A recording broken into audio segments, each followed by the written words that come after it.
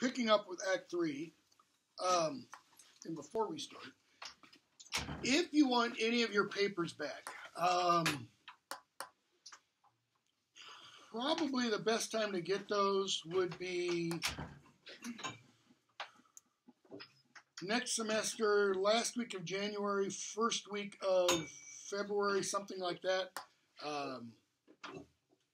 I'm probably not going to be teaching next semester because I'm probably having knee replacement surgery middle of January. So I'm sure I won't be on campus the first week of class. I'll probably try to come by and drop them off either that last week of January, first week of February. And when I do, they'll be outside my office door in a little like cardboard magazine holder, and there'll be a sticky note with Shakespeare written on it with an arrow pointing down. And your papers will be in a big envelope with your name on the outside. I'll probably send an email as a reminder. That'll just say, take your paper and leave the envelope, because I reuse. There'll be a bunch of names crossed through because I reuse them that way. That way nobody can look at your paper and that kind of stuff. So if you want them, that's where they'll be. I'll probably leave them out there until, I don't know, second week of February, something like that. And after that, they get recycled, okay? Meaning trashed. So, and if you, I think I said this in the exam handout, if you want to turn your final exam paper in early, you may. If you don't want it back, you can email it to me. If you do want it back, I need a hard copy. You can put it in the box on my office door, pick call 352. I'll be by on Monday around noon, probably to pick everything up that will be stuffed in that box. Okay, so we're picking up Act 3, Scene 1. We're going to skip most of Act 2, Scene 2.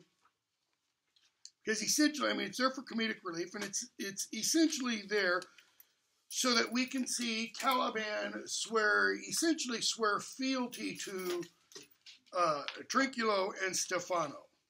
Okay? More to Trinculo than Stefano. So, Act 3, Scene 1. We see Ferdinand come in carrying a log. And he's carrying a log, he's moving it from one pile to another. This is the labor that Prospero has assigned to him, and he's doing this for one purpose. What's he trying to prove on Ferdinand's part? What's Prospero trying to prove on Ferdinand's part? He's testing his love for his daughter. If he'll do this task, then he must really love her. If he gives up, if he says, no, I'm not going to do this, then it shows he's not worthy of her. And we hear Ferdinand say, there be some sports are painful, and their labor, delight in them, sets off. Some sports here doesn't mean like we mean sports. He means activities. There are some things that are hard and painful to do, but there's some delight that we get in them that what? Sets off the pain. It kind of dulls the pain. Runners will say that. They used to run marathons.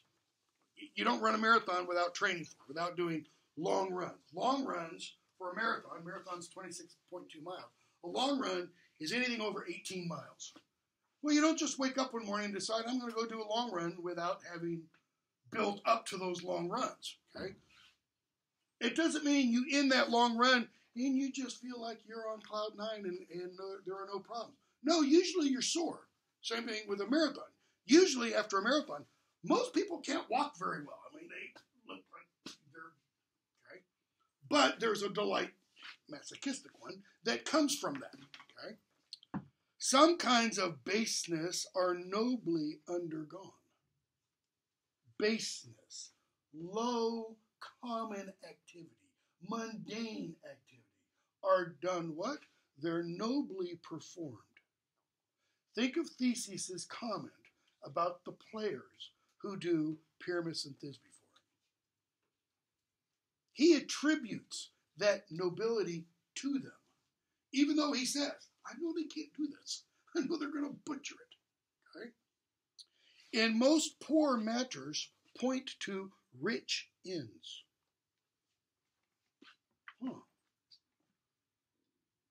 He's implying there that there's something noble about work that doesn't have to do with the work itself. That is, that the work does something on the individual. The work itself becomes ennobling to the individual who undertakes it. This, my mean task, carrying logs from one place to another, would be as heavy to me as odious. But the mistress which I serve quickens what's dead and makes my labors pleasures. He says he's doing it for whom? Miranda.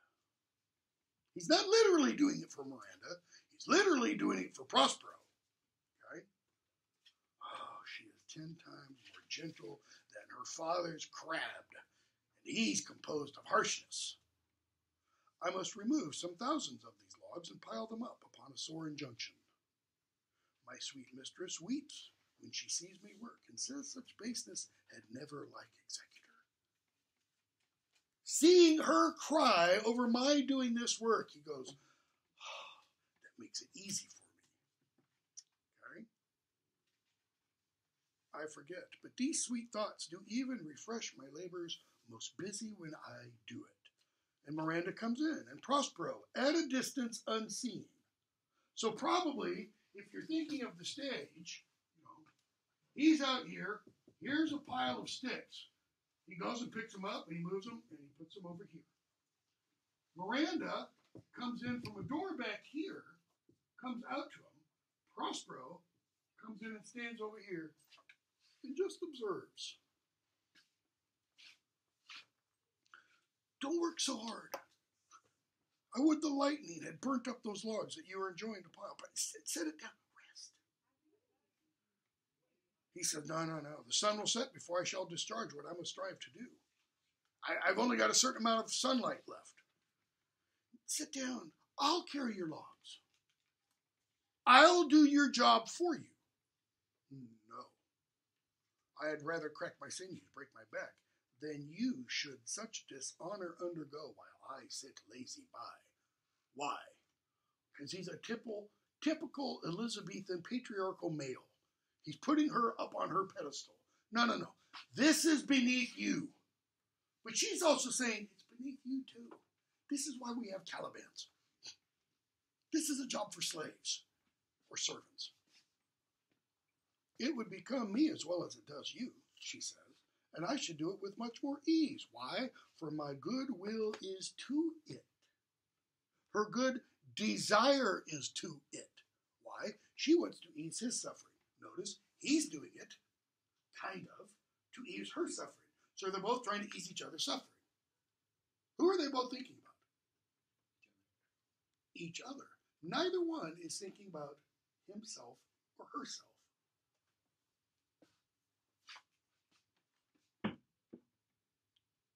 Prospero, poor worm, thou art infected. He's talking about his daughter there. She's infected. With what? Love.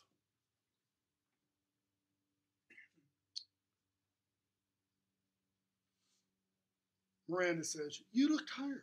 You look weary. He says, no. 'Tis fresh morning with me when you are by at night. Nope. It's always like dawn when you're nearby.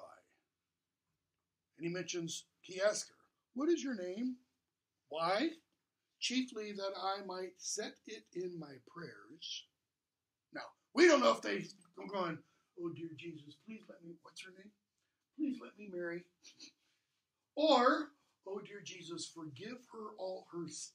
It could be one of those two. That is, the prayer could be entirely selfish. I want her. Or it could be entirely altruistic. Miranda. Oh, my father. Oops. I wasn't supposed to tell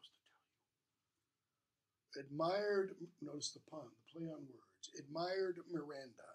Indeed, the top of admiration, full worth what's dearest to the world. Full many a lady I have eyed with best regard. That is, with best regard, Not thinking of myself, thinking of my desires. I've eyed full many a lady with pure thoughts. Okay? And many a time the harmony of their tongues hath into bondage brought my too diligent ear. In other words, they sing good songs. They have a good voice, and I've kind of become enslaved.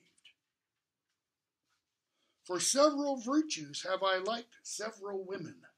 Now, that can be read two radically different ways. It can be read, let's say, women, A, B, C, D, E, N, F. In woman A, I like virtue 1, and woman 2, I like virtue 2. Woman B, virtue 2, 3, 4, 5, 6. Or it could be woman A had virtues 1 and 6, and woman B had virtues 2 and 4. Woman C had virtue 3, and woman D had also virtue 1. And in other words, you can go through a wild permutation. But notice what he's suggesting.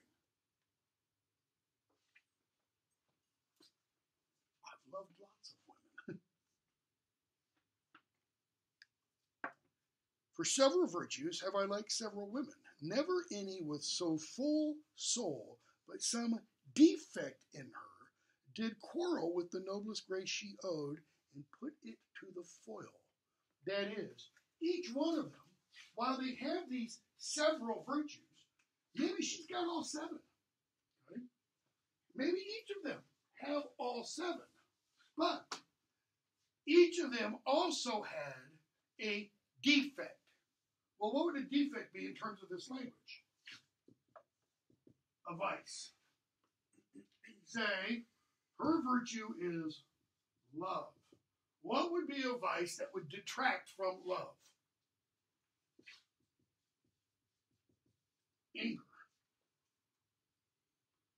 Her virtue is, let's say, chastity. A vice? Lust. Okay? So he says, I've loved all these other women, but each one of them, they had a flaw. But you, perfect and peerless, without compare, without peer, you are created of every creature's best. I'm going to take the best of A, the best of B, the best of C, the best of D, the best of E, the best of F, and you combine all those, and you end up with Miranda. Now, again, that can be read 2 different ways, at least. One of those, supremely positive. Miranda is what? She's the ideal. She's the greatest. The other is, the other reading kind of suggests that you could say that essentially on, I've loved Katie, Julie, Beth, Elizabeth, Darla, and Jean. And you're kind of like all of them wrapped up into one. Now, I don't know about you, but if I were a woman and a guy came to me and said that, I'd probably slap him, at the least. Okay? Shakespeare does this in his sonnets, by the way, also. Same kind of thing. And he's not the only one. A lot of other poets at the same period, they do this all over the place. Okay? You know, it's not Waylon Jennings, not Kenny Rogers, Ponytail, Pot. Willie Nelson, thank you. To all the women I've loved before, kind of a thing, okay? And she says, I do not know one of my sex. So he's talking about all these women. She goes, I've never met another woman. I don't know what other women are like. No woman's face remember, save from my glass mine own, nor have I seen more that I may call men than you, good friend, and my dear father. What's she getting at?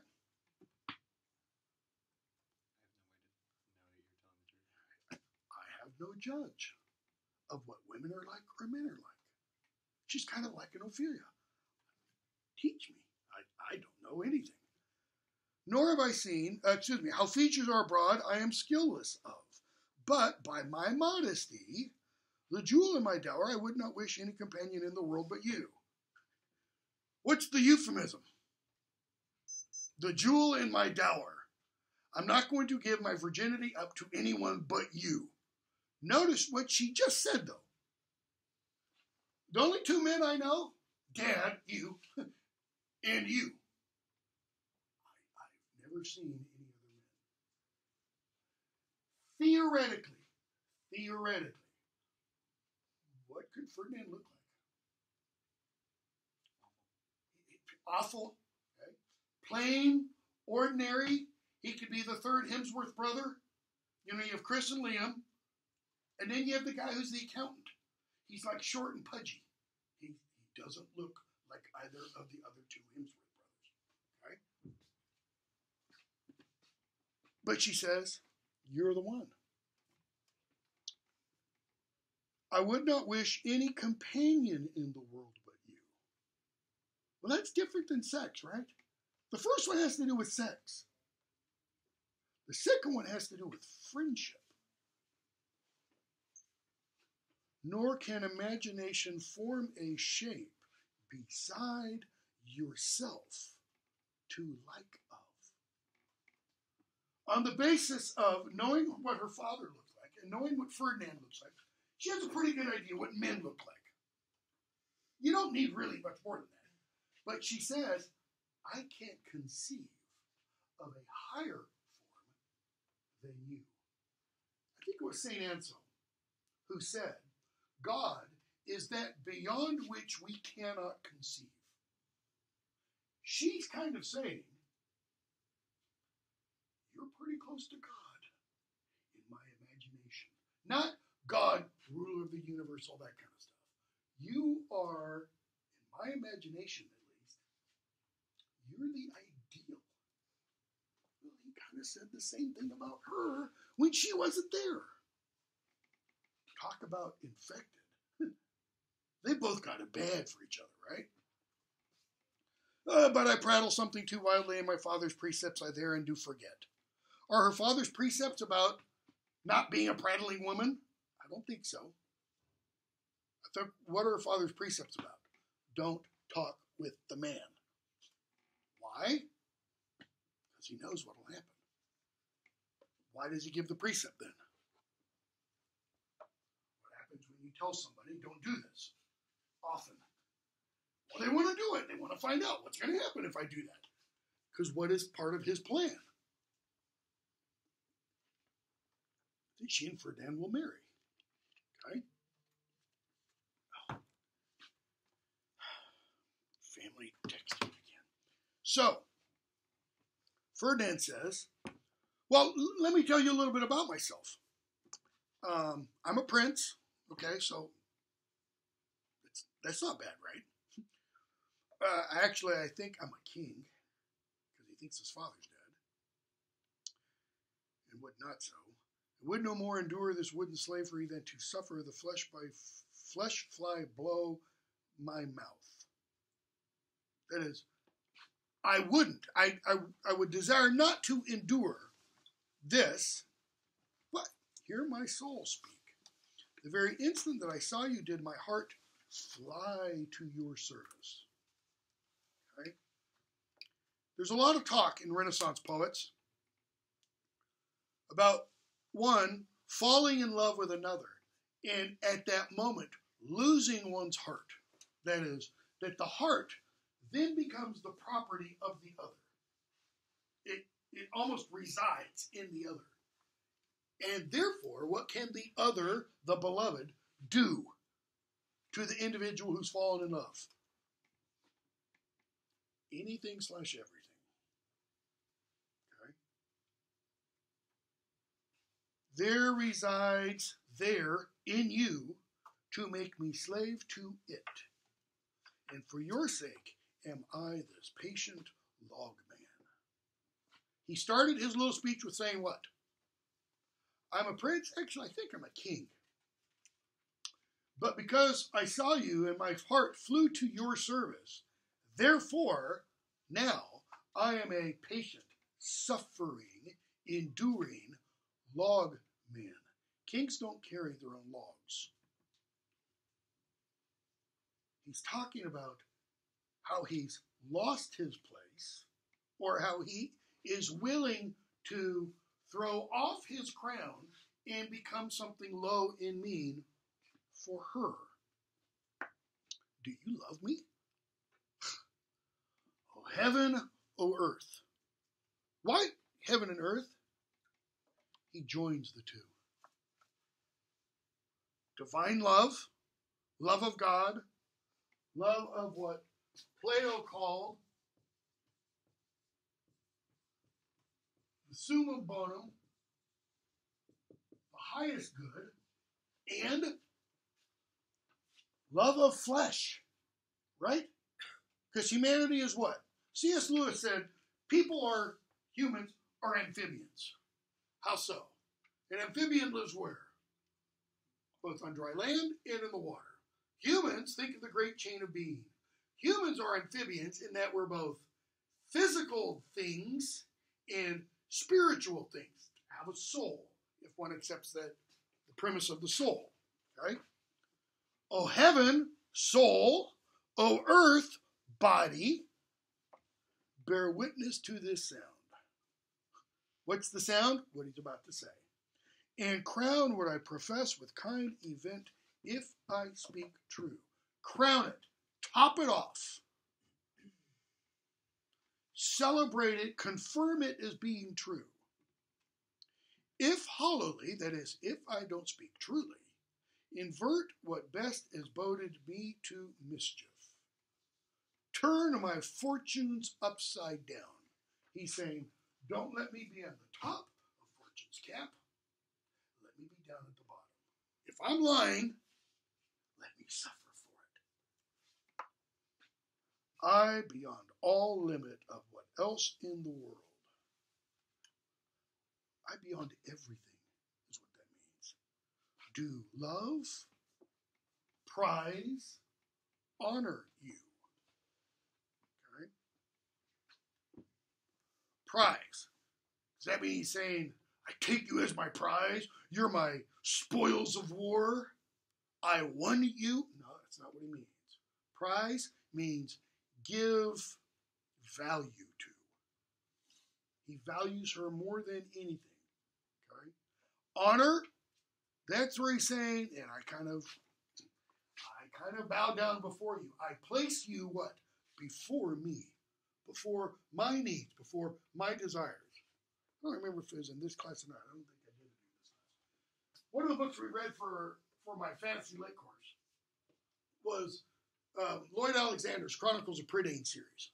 And in the last book of the series, Taryn, the hero, the protagonist of the series, makes a comment about what is a true hero. And he says, a hero is someone who thinks a little bit more about others than he does himself.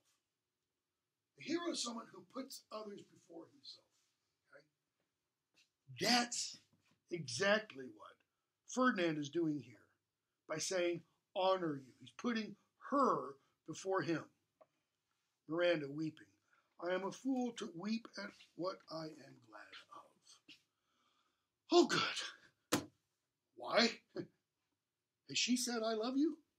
No. Prospero. Fair encounter. Fair, it means beautiful. Yes. What I wanted.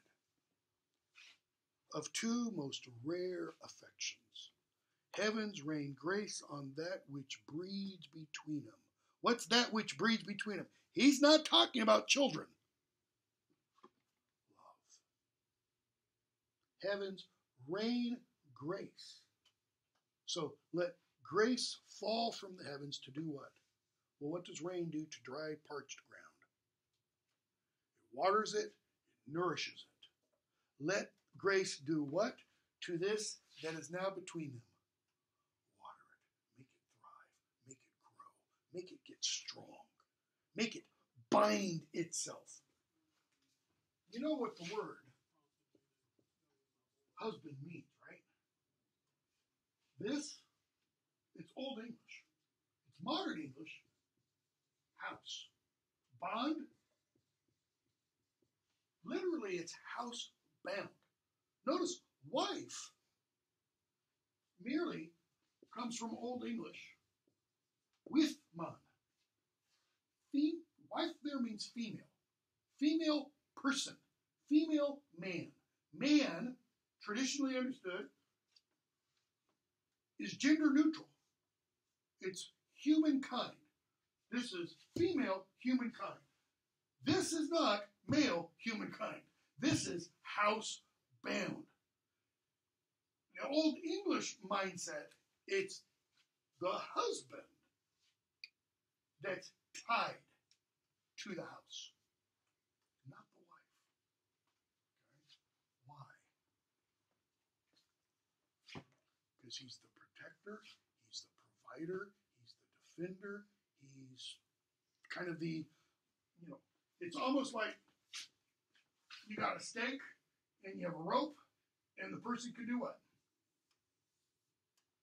They can't go any further. This, as a poem by John Donne says, this is what keeps his circle just, his roaming just. Just, that is, it always brings him back. It always draws him back. Okay?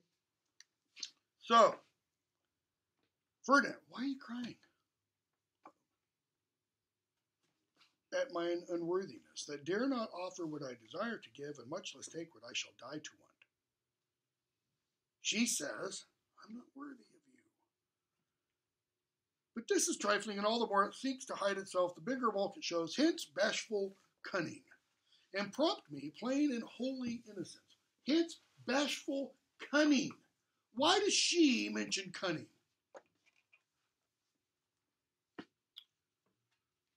Any of you heard of a poem called To His Coy Mistress? It's a poem by Robert Herrick. Take it back. Andrew Marvell. It's a Carpe Diem poem. Robert Herrick wrote a poem called To the Verges to Make Much of Time. Wrote that a few years before Andrew Marvell. And in both of those, you get the word coy used. About whom is the adjective coy specific? About what kinds of people? Only women. It's never used for men. Never. So what's it mean? It means, partially at least, in the game of sex, or in the game of courting, or the dance of love, as medieval writers described it. It's the playing that the woman part does. That is, toying with the male lover. Toying how? Little winks, little nods, little smiles, little cues that say, come closer. And then little pushes, little frowns, little, furrowed brows that say, back off. And then winks, smiles, nods, come closer, frowns, back off, come closer, back off. We have a phrase. Hard to get. Okay? Here she says, I'm going to do away with all that bashful cunning. Why bashful? Well, there's a little bit of, shame involved, having to maybe reveal a little too much. I don't mean sex, not skin, but in the game, okay, letting it go maybe a little too far, but it's cunning, notice. She says, no, I'm done with that. I'm not going to play that game anymore. Now, prompt me plain and holy innocence. Innocence. That's what this is. Chastity does not mean no sex. Chastity means no sex with anybody else. It means sex with only one person entirely. Okay? Hence, come to me, plain and holy innocence. I am your wife, if you will marry me. How's that for no cunning, right? I mean, there's no mincing those words, right? Ferdinand can't go, I wonder what she means. It's pretty clear. Notice, Ferdinand is not the one to drop down on his knee, whip a ring out of his pocket and go, will you marry me? She says, I'm your wife if you will marry me. If not, I'll die your maid. Maid there means virgin. I will die virgin if I can't have you. Sound like anybody else? Hermia? Lysander? If I can't marry Lysander, I am not giving it up to Demetrius. I don't love him. I would rather die, Hermia says. To be your fellow, you may deny me, but I'll be your servant whether you will or no. That is, you can deny my being your fellow. What's she mean by fellow? Where was the word used earlier? Companion was used.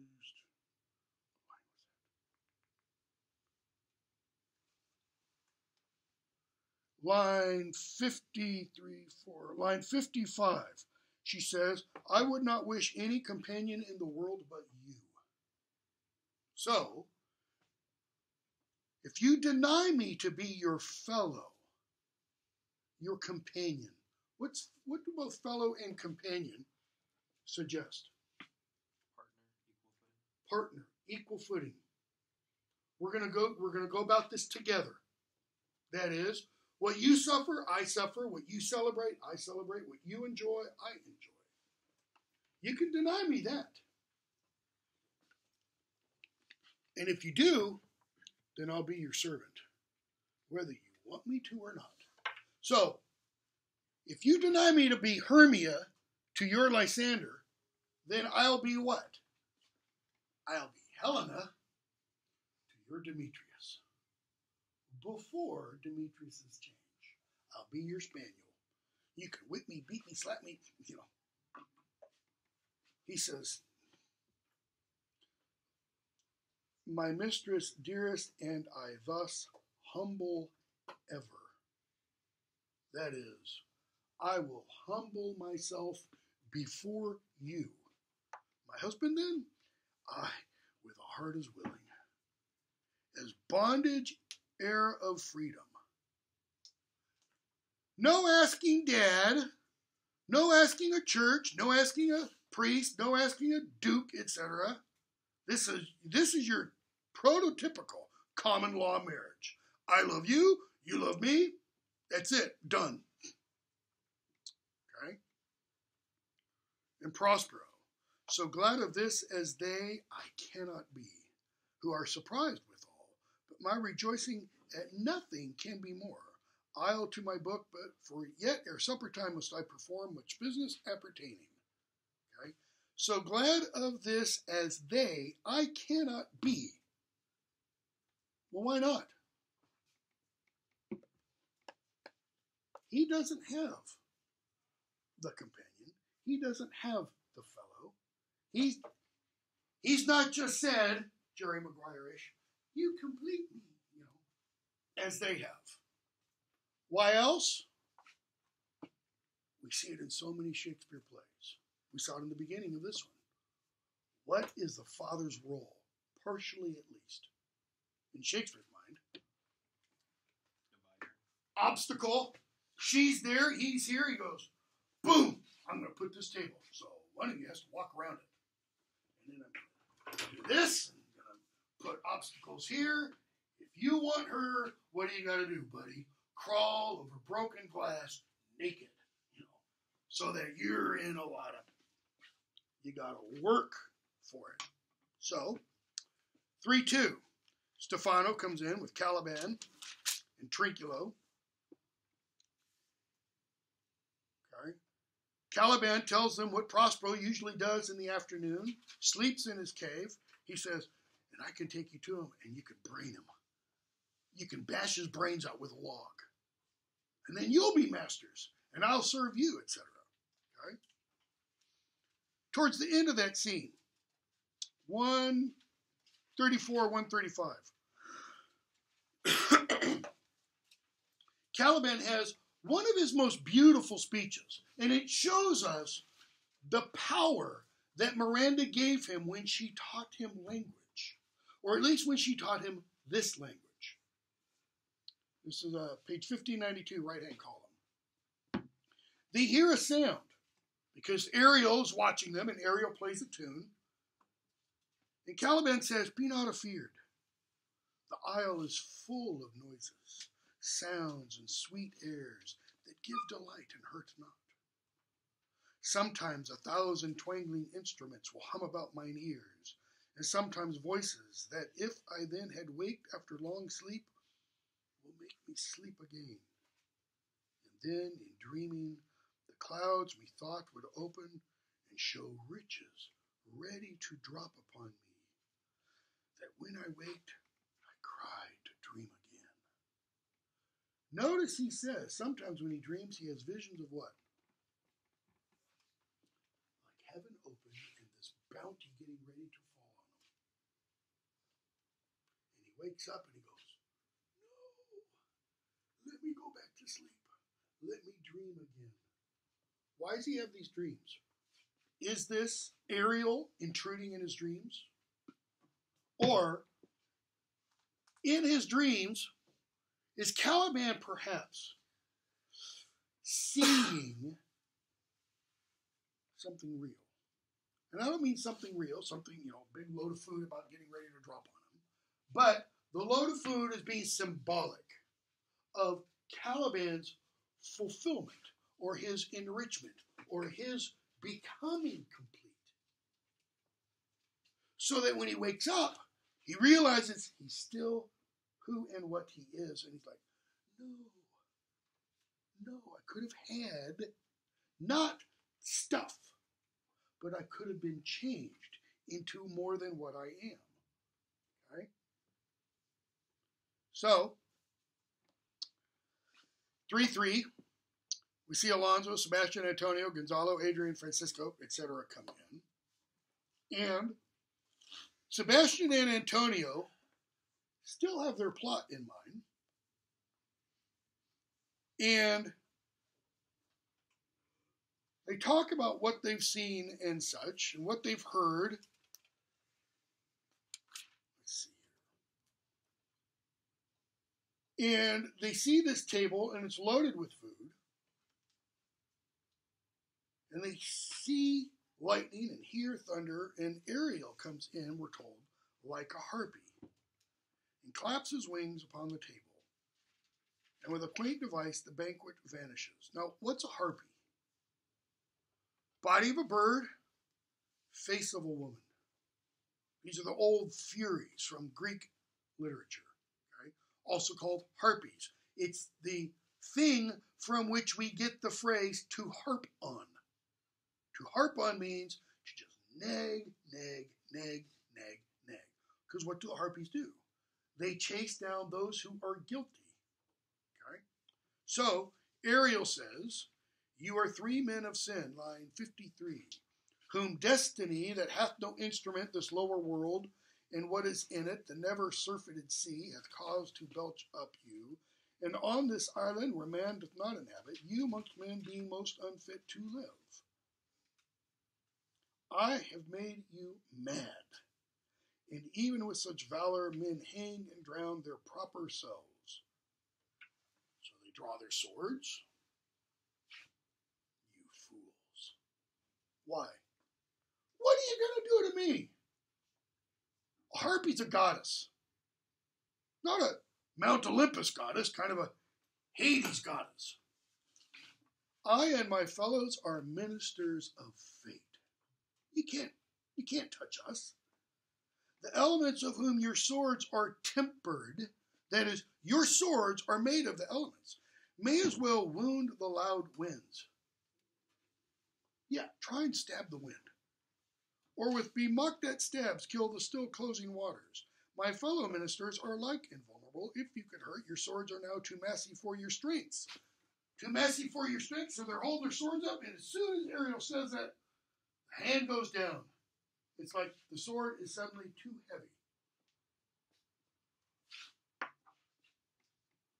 But remember, so Ariel now draws to each of their minds.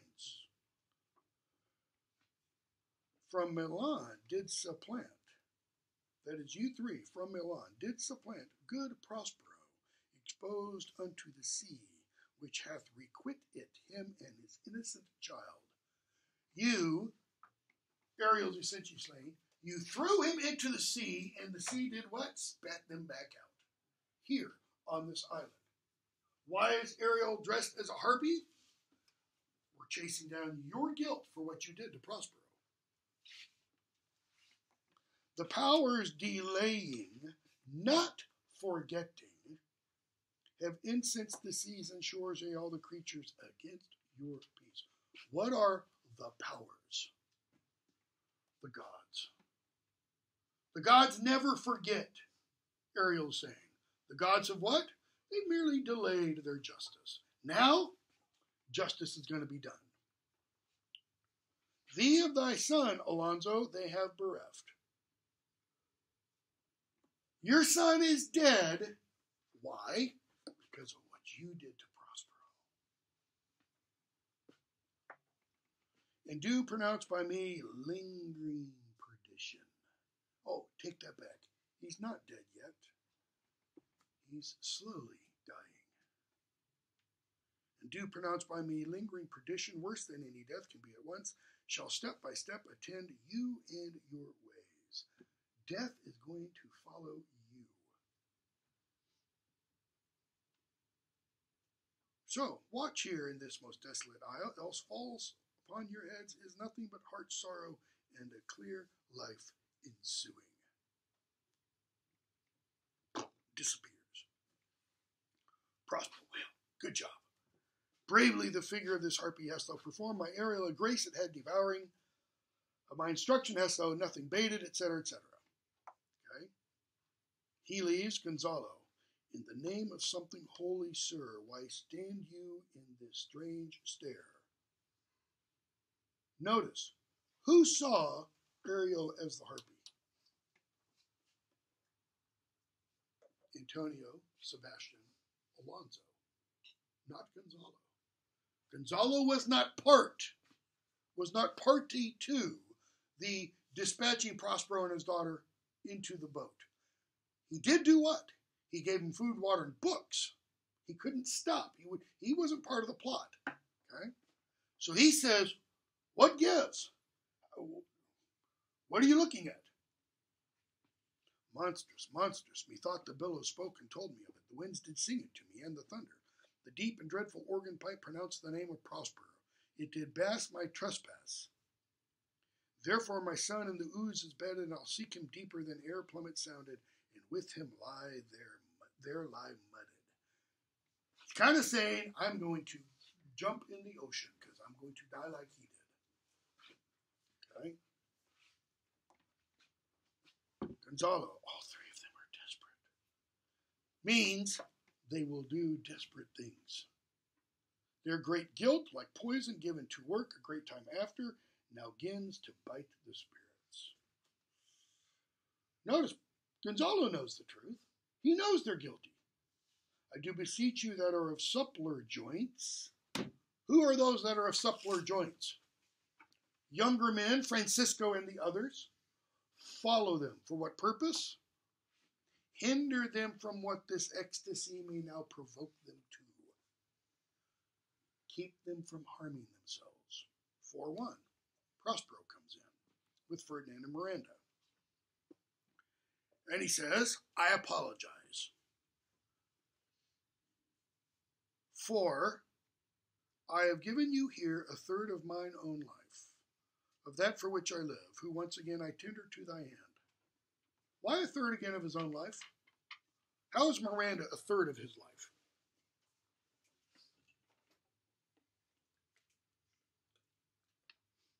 Why not half? Well, third for himself, the third for his dead wife, the third for his daughter.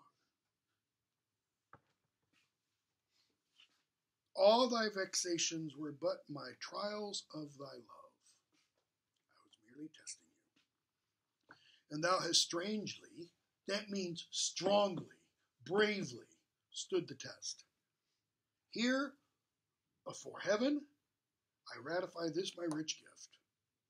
I ratify, I sign off, I agree to. O Ferdinand, do not smile at me that I boast her off, for thou shalt find she will outstrip all praise and make it halt behind her. In other words, you're going to have a hard time with her. He doesn't mean you're going to have a hard time with her because she's a handful. He means she is going to be worth more praise than you are even beginning to dream of. Okay? So he says here, thine own acquisition worthily purchased, take my daughter.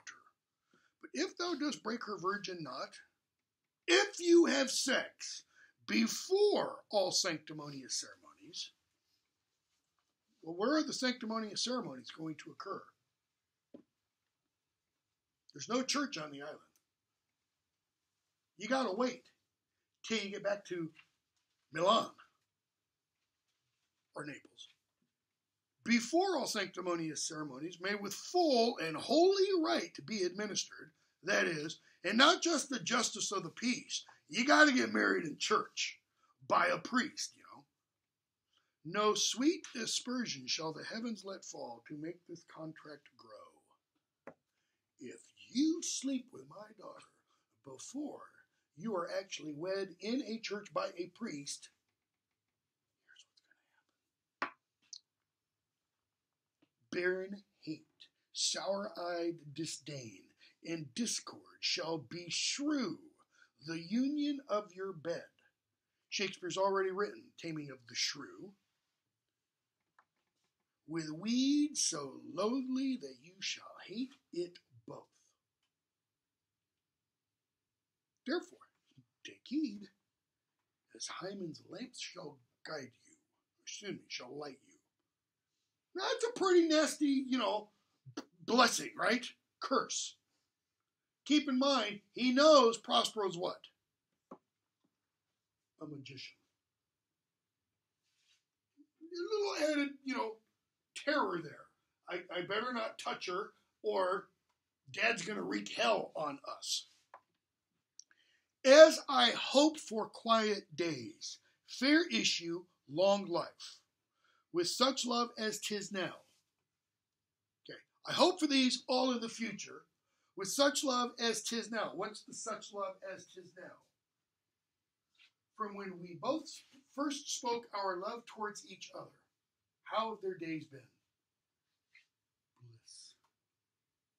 What's he want after he gets the ring on her finger and the ring on his finger? Bliss.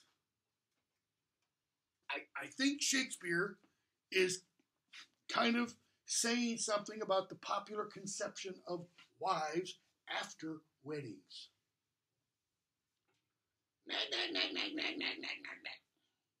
He wants quiet days. Quiet there means peaceful, blissful. Fair issue, beautiful children. What do the fairies promise to Theseus and Hippolyta and the other two couples? Beautiful children. No birth defects. No changelings. Okay? And long life. With such love as till now, the murkiest den, the most opportune place. Why the murkiest den? Think King Lear. What did Gloucester say about the conception of Edmund? It was got in a dark place. He and Edmund's mother, you almost get the impression, they walk out of a pub. And, oh, look, here's an alley. Let's do it here. Okay. The most opportune place, the strongest suggestion our worser genius can. Worser genius. That genius idea it was a renaissance in medieval commonplace that everyone had or has these spirits within that kind of guide and direct. You're supposed to have a single one that directs you to be what you are supposed to be, whatever that thing is in life. Michelangelo was obviously supposed to be what? An artist. Da Vinci was supposed to be what? Artist, mathematician, sculptor, engineer, designer, Picasso was supposed to be a painter. Einstein was supposed to be a physicist, right? Imagine if Einstein had ended up, I don't know, an undertaker for his entire life. He wasn't. There was something within which said, Shakespeare. Shakespeare, according to some stories, began his early life not as a writer. He began life working for a tanner, I think. And there's one story that suggests he might have accidentally killed his employer. Guy wrote a novel early this year, late last year about Shakespeare. Toys with that idea and has him flee from, actually his brother, flee from London to get away from that. Okay? Anyways, it's this idea that we have these things. Notice he says, the worser genius, okay? And we see this mentality even up to today. And we see it especially in the 1940s, 50s, and 60s in cartoons. Warner Brothers cartoons. Whenever Bugs Bunny is tempted, what happens? Good angel on the right shoulder, guy with the pitchfork and horns on the left shoulder. Those are those internal geniuses. Okay? The worser genius can, the strongest suggestion that our worser genius, our worser spirit can suggest, shall never melt mine honor into lust. No, I'll maintain mine honor, to take away the edge of that day's celebration. He's saying, I won't dull the beauty, the joy, the desire of capping off the wedding day with the wedding night. When I shall think, or Phoebus' steeds are foundered, or night kept chained below. Notice, Phoebus' steeds are foundered. He's talking about when night comes and the light goes away. And that's when Miranda, my wife and I, will go to the wedding chamber. And we're going to have a good time. Prospero, fairly spoke. All right, I believe you. So far. Sit then and talk with her. She's yours.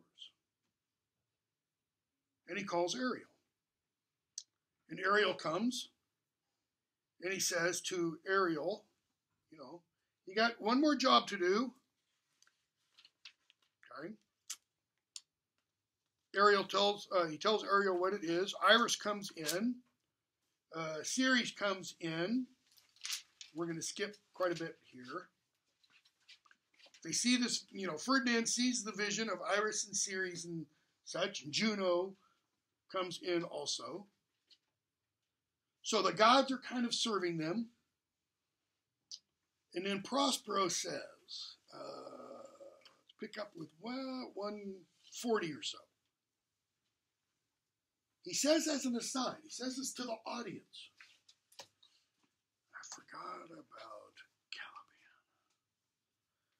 That foul conspiracy of the beast Caliban and his confederates against my life. That is, if I go back to my cell, they're going to try and kill me. I just remembered that. The minute of their plot has almost come. All right, spirits, no more. He says, Miranda, this is strange. Ferdinand says this. Your father's in some passion that works him strongly. Never till this day saw I him touched with anger so distempered, out of bounds, out of control. So Prospero says, be cheerful, our revels now are mended. These are actors, as I foretold you, were all spirits. They melted into the air, etc., etc. I am vexed, bear with my weakness, my old brain is troubled, be not disturbed with my infirmity. So, go back to my cell, there repose. He says, I'm going to take a walk. Why? To still my beating mind. It'll calm me down. Okay? So, Prospero calls Ariel, says we have to deal with Caliban. Ariel says they're drunk, red hot with drinking. Let's see. So Ariel leaves. Prospero is left alone, and he gets a very, very short soliloquy. And he's talking about Caliban. 188. A devil, a born devil, on whose nature nurture can never stick.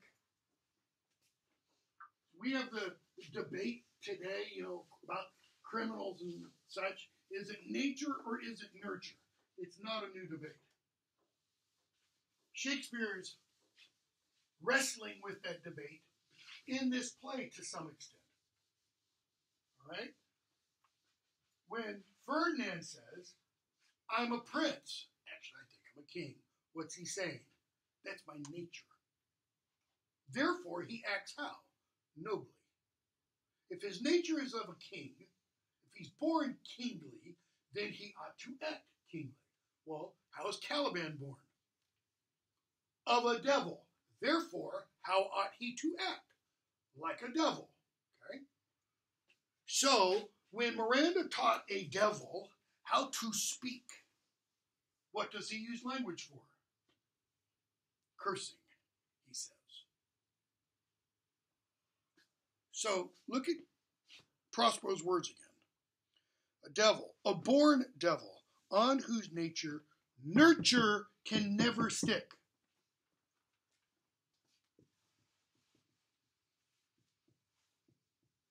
What's meant by nurture?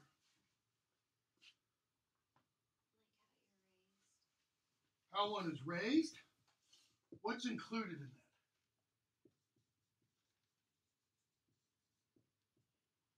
Raising is all about educating. It's all about teaching a child. Okay? This, the Duke, the A means out of, from. The Duke is like Dukes Barlorm, the leader of war, or a Duke. It's to lead. And the Asian just makes it into a noun form. Okay? So it's to be led out. What's the goal of education? Modern goal is not the same as the goal was in Shakespeare's day, or as the goal was even 300 years ago, or 1,000 or 2,000 years ago.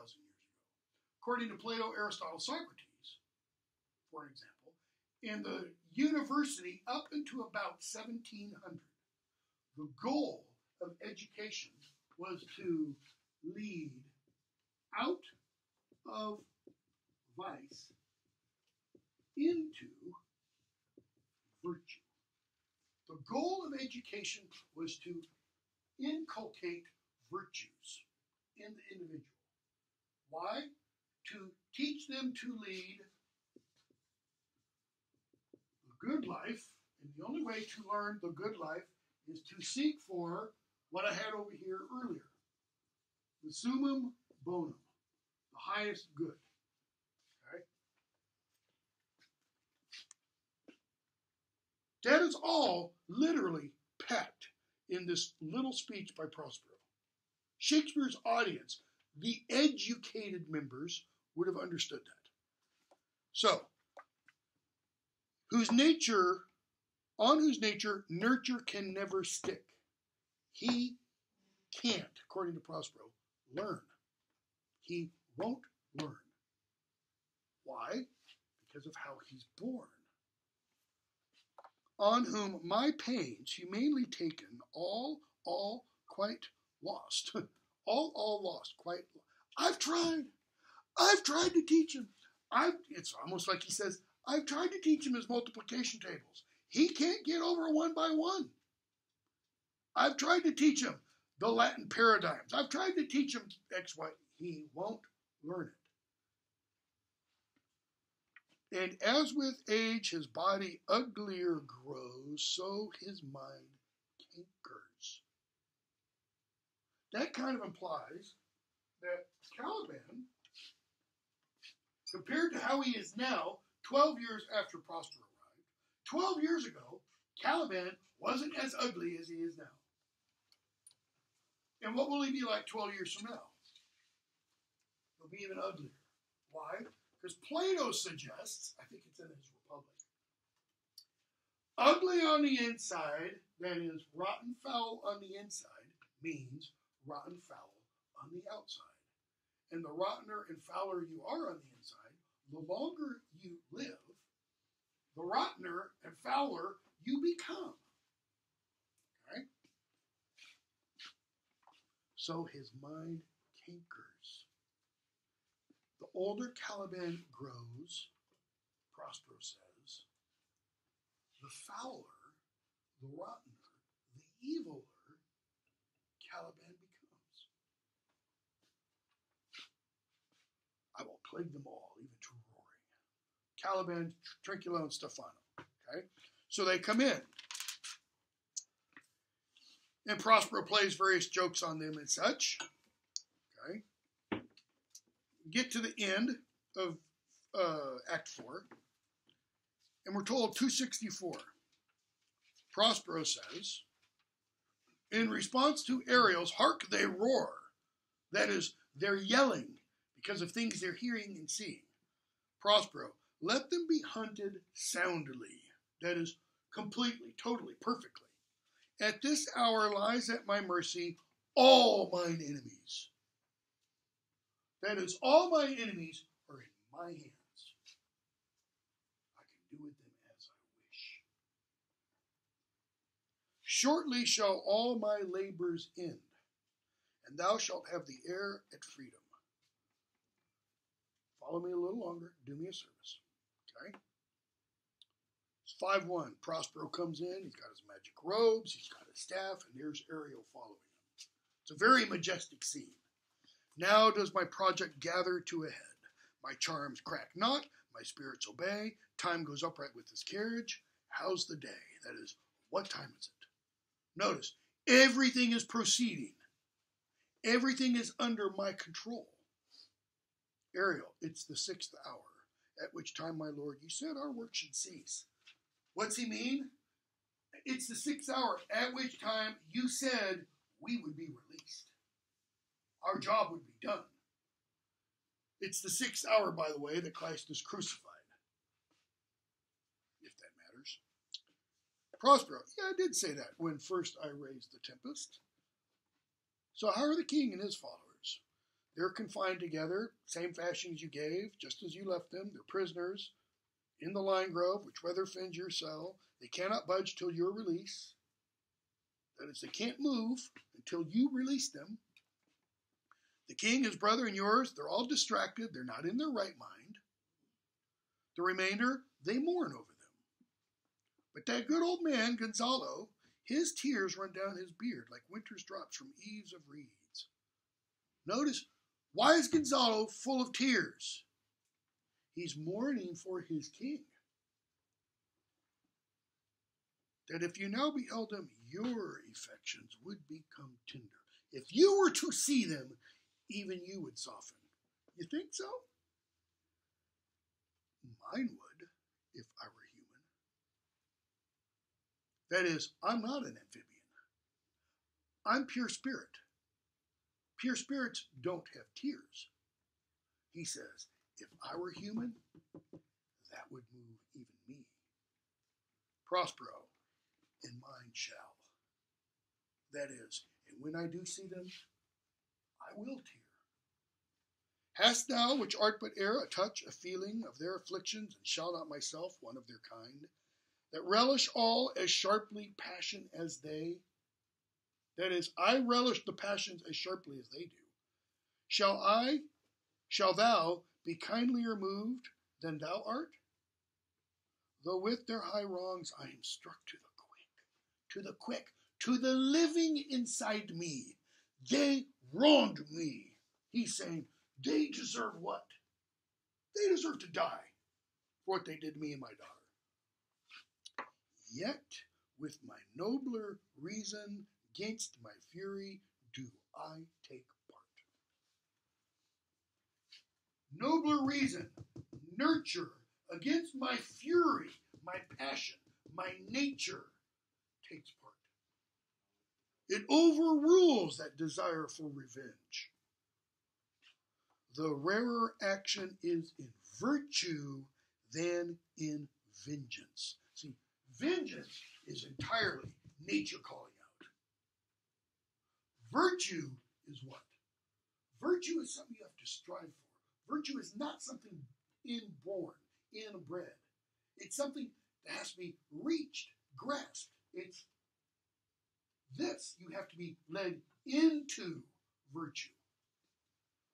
That's why Hamlet says what to his mother? Even if you're not virtuous, assume one for tonight. Don't go to your husband's bed. Why? Because then tomorrow night it'll be a little bit easier. Assume a virtue then again. And keep doing it. And he says, and pretty soon you'll no longer be assuming that virtue. You will be virtuous. Okay? So, Ariel says, I'll go bring them. Prospero traces a circle in the ground and says a long kind of spell.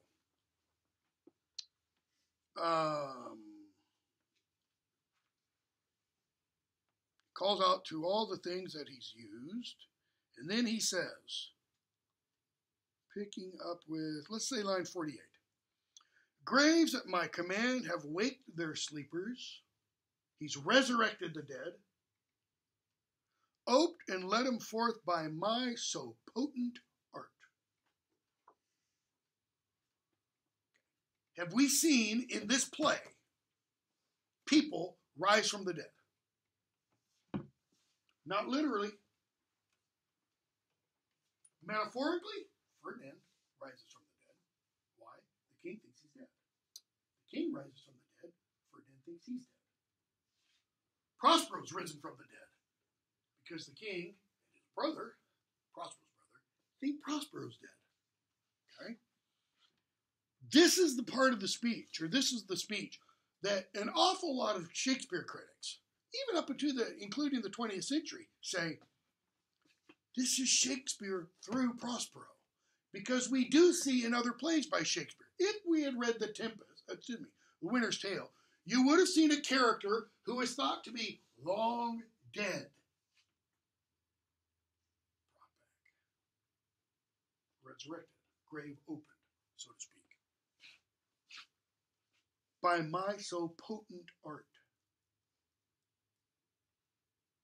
But this rough magic, I hear abjure. Why is his magic rough? Because it's learned. It's not natural. It does what? It violates all kinds of laws. Like the law of death. Once dead, stay dead. It breaks laws of physics. It's rough in that sense. It's a violation. But this rough magic I hear abjure. I swear off. I swear against. And when I have required some heavenly music, which even now I do, that is, Ariel and the spirits to sing, to work mine end upon their senses, that this airy charm is for, he needs that heavenly music to do what? To soften their hearts.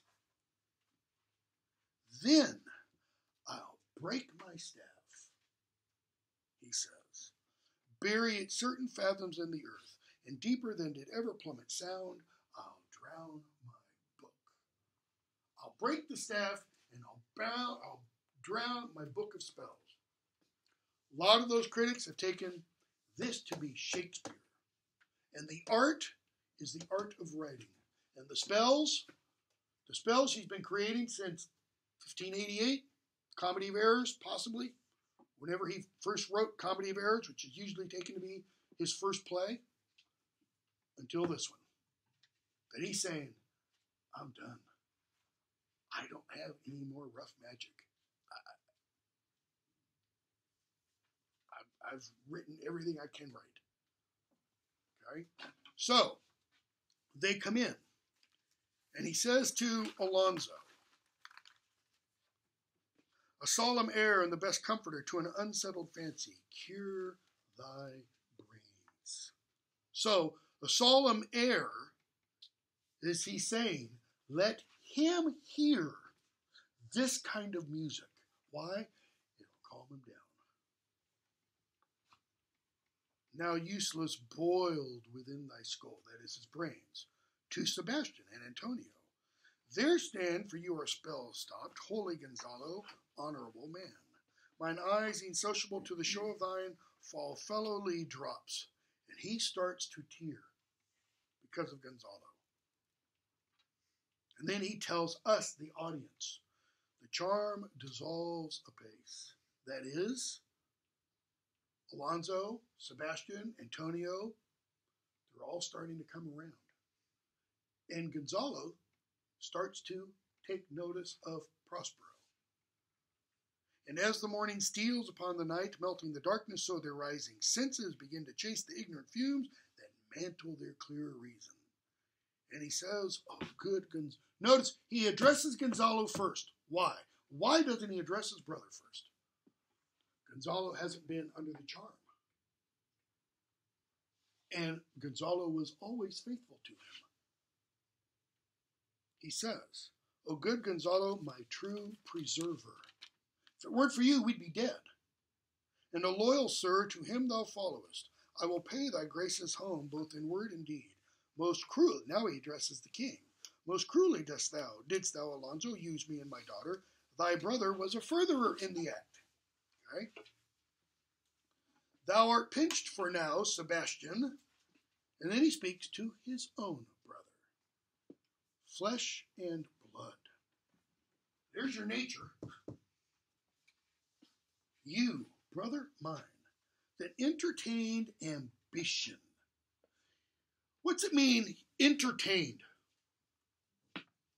He doesn't say you were just ambitious. He says you allowed the idea of ambition to enter your heart/mind and did what? Like his prayer to the heavens to rain grace upon his daughter and her future husband. You not only allowed it into your mind, you gave it a seat at the table and you fed it. You just kind of let ambition run wild in you.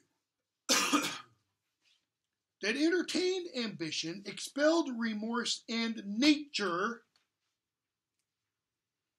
whom, with Sebastian, whose inward pinches therefore are most strong, would here have killed your king. I do forgive thee. I forgive you for what you've done. Unnatural though thou art, their understanding begins to swell. See, no, they've not spoken yet. He's speaking to them, and it's like they kind of look around, they hear the voice, they understand what it's, but they don't see him yet. And the approaching tide will shortly fill the reasonable shore that now lies foul and muddy. Notice the metaphor of the ocean and the tempest that's been going on the ocean has also been going on in their minds. And now the ocean is subsiding, the water is pulling back, and their reason is starting to clear. Not one of them that yet looks on me or would know me. He says, Ariel, get me my hat and rapier. Why? Because they'll recognize that. They'll recognize me if I'm dressed as Prospero, Duke of Milan. So Ariel does. Okay? He puts on the clothing.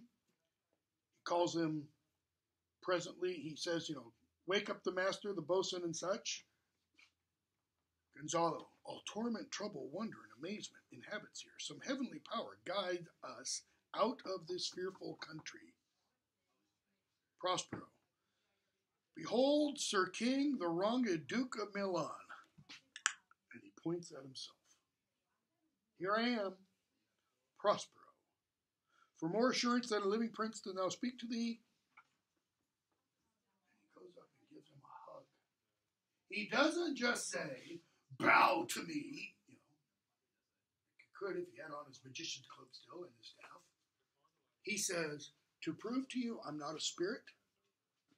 He hugs him. And to thee and thy company, hearty welcome. And the king's like, are you really him or not?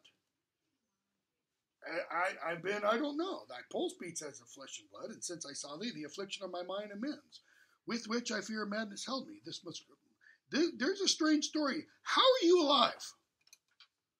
And he turns to Gonzalo. First, noble friend, let me embrace thine age, whose honor cannot be measured or confined. Whether this be or not, I'm not going to swear this is really happening. Prospero, you're still tasting some of the subtleties of this island. They won't let you believe things certain. Why? Well, if it's a thing certain, do you need to believe it? Faith is the substance of things hoped for, the evidence of things not seen, Paul writes in the book of Hebrews. Welcome, my friends, all. Okay? Alonzo, who helped my brother depose me. Antonio, who deposed me. Sebastian, who tried to take his brother's place as king. I count you all my friends. But he says to Sebastian and Antonio, but you, my brace of friends, were I so minded, I here could pluck his highness frown upon you and justify you traitors. If I wanted to, I could tell Alonzo, you guys were going to kill him.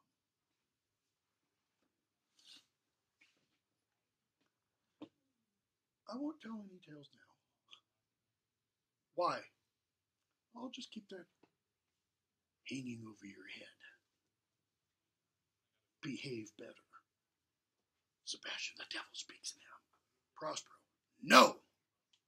In other words, damn you. I'm trying to teach you something here. Learn. You, most wicked sir, whom to call brother, to his brother, would even affect my mouth. I do forgive the rankest fault. To even call you brother, make me want to vomit. But I forgive. Why is it the rankest fault? What did Antonio actually intend by usurping his place? It's the rankest. It's the foulest fault. What's the first fault? The first sin? When Cain kills his brother Abel. Prospero is essentially saying, you tried to be a Cain. You put me in a boat, and you didn't put food and water in. And put me and my daughter in the ocean. What's going to happen to somebody without food and water in a boat on the ocean? They're going to die. At least Gonzalo gave us food and water. Okay?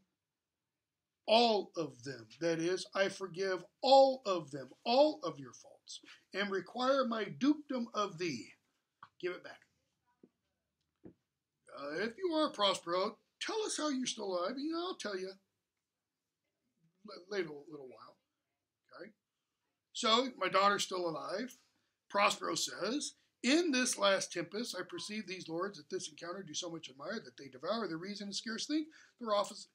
They still don't believe what they're seeing. And so he discovers to them Ferdinand and Miranda playing chess. How does he discover them? Does he pull a curtain back? Does he go, see? And there's Ferdinand and Miranda. And how's Ferdinand dressed? Nicely. And what's the king think? He was dead. Now he's alive. Huh. Sweet Lord, you play me false. No, my dearest love, you cheated. That's what you play me false means. I would not. For a score of kingdoms. And she turns and looks, and what does she see? Okay. Here's Ferdinand right here. She's right here, and she turns around, and she sees Alonzo, Sebastian, Antonio, Gonzalo, later on, Trinculo, Stefano, Francisco, whole bunch of other O's, right? And what does she say? Oh, wonder, how many goodly creatures are there here? How beauteous mankind is. Oh, brave new world that has such people in it. Prospero, 'tis new to thee. What's she mean? You're right. There's more than just Ferdinand. But is this maid with whom? And Ferdinand says, she's not a goddess, she's mortal, she's my wife. Alonso, I am hers. She says, this makes you father to her. And he says, and I am her father. But how will it sound that I must ask my child forgiveness? And Prospero, just stop. Just stop right there. Let us not burden our remembrances with a heaviness that's gone. What's Prospero telling him? What do Pumbaa and Timon teach Simba in The Lion King? What do you have to do to your past? You got to put it behind you. He's saying, don't worry about that. It's gone. It's done for. How so? Prospero has forgiven them. He has reconciled them to himself. Have they reconciled themselves to him yet? Antonio, not clear, but he has bridged the divide between them. Okay? So,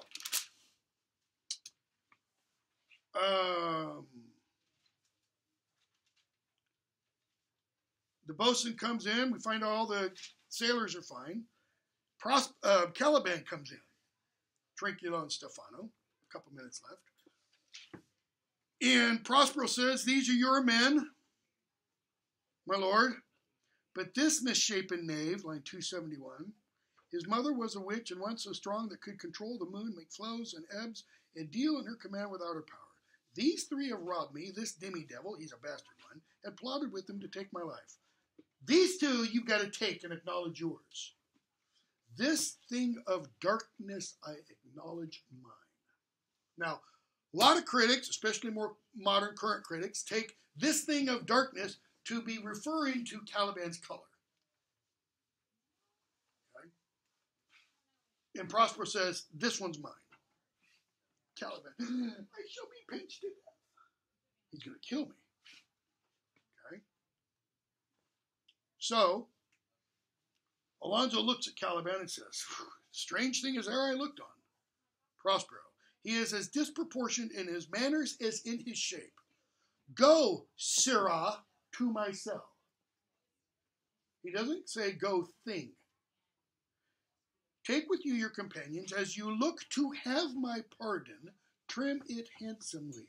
If you want to be forgiven, prepare my cell. Trim it, deck it out. Caliban, that I will. What's the I will refer to? I will trim out your cell. Why? Because I desire your pardon. And I'll be wise hereafter. Notice, not end of sentence. And seek for grace. Nurture. Nurture. I'll try to change. Seek for grace. Acquire virtue. What a thrice double ass was I to take this drunkard for a god and worship this dull fool. Go to, away.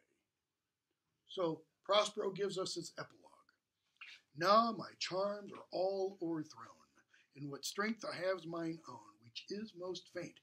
Again, if you do read this, as this is Shakespeare speaking, he only has 4 years to live. Now 'tis true, I must be here confined by you, or sent to Naples. Let me not, since I have my dukedom got, pardon the deceiver, dwell in this bare island by your spell, but release me from my bands with the help of your good hands. Come on, guys, give me an applause here. Send me off appropriately. Gentle breath of yours my sails must fill, or else my project fails. What was his project?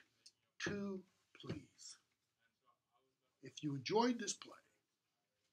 Now I want, that is, I lack, spirits to enforce, art to enchant. I don't have the gift anymore. And my ending is despair, unless I be relieved by prayer, which pierces so that it assaults mercy itself. Prayer pierces mercy and frees all faults, as you from crimes would pardoned be. If you want to be forgiven, then what? Let your indulgence, he's talking about the Catholic practice of selling indulgences, let your indulgence indulge me, set me free. If you want to be forgiven, forgive me, with applause. All right, that's it, obviously, since we're out of time. Papers due Monday by noon. If you want to put them in the box on my door or in my mail slot in the mail room. If you don't want it back, you can email it to me. If you want it back, I need hard copies. Thank you, sir. Yeah. Hope you enjoyed it. Or at least endured it.